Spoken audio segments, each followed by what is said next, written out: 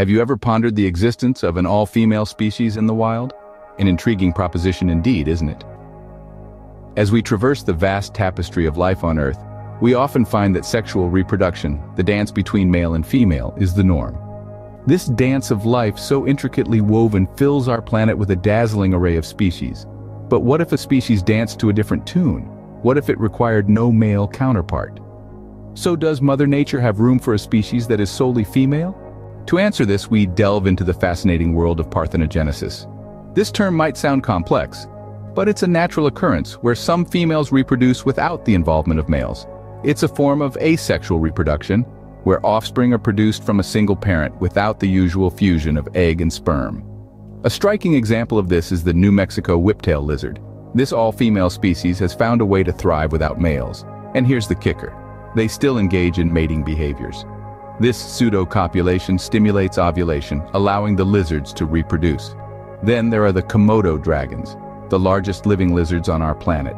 These intimidating creatures are capable of both sexual and asexual reproduction. When isolated from males, females can resort to parthenogenesis, producing viable eggs that hatch into male offspring. This ensures the survival of the species even in the absence of males. Parthenogenesis, while not common, is a natural survival strategy that allows species to persist in challenging conditions.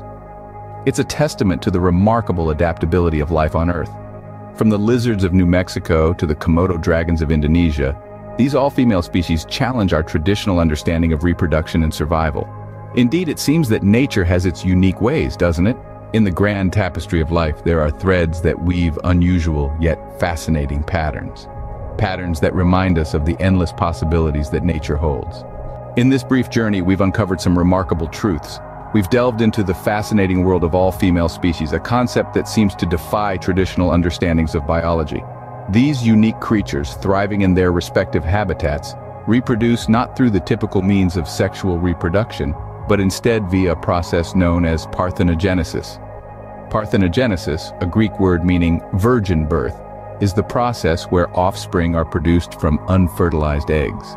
We've observed this phenomenon in a variety of species, from the New Mexico whiptail lizard to the bedelloid rotifer, a microscopic creature found in freshwater habitats. These species and many others have evolved to reproduce asexually, creating entire populations of females. This astounding discovery is a testament to the adaptability and resilience of life on our planet. It challenges our perceptions, urging us to look beyond conventional wisdom.